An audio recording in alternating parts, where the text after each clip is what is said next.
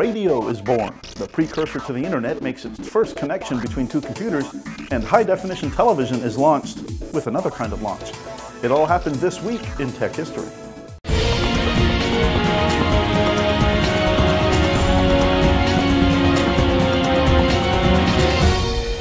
This week in 1920, KDKA of Pittsburgh began broadcasting as the first commercial radio station.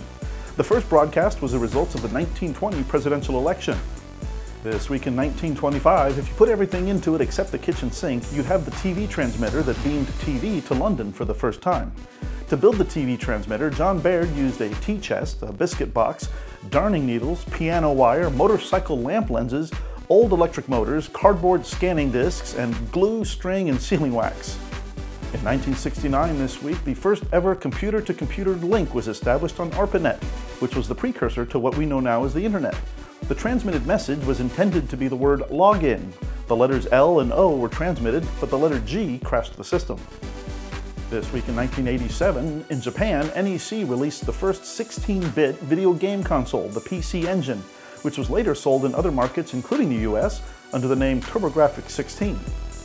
And this week in 1998, ATSC high-definition television broadcasting in the US was inaugurated with live coverage of the launch of the Space Shuttle Discovery from Cape Canaveral in Florida. That's our look back at This Week in Tech History, brought to you by IFA in Berlin. IFA, the Global Innovations Show.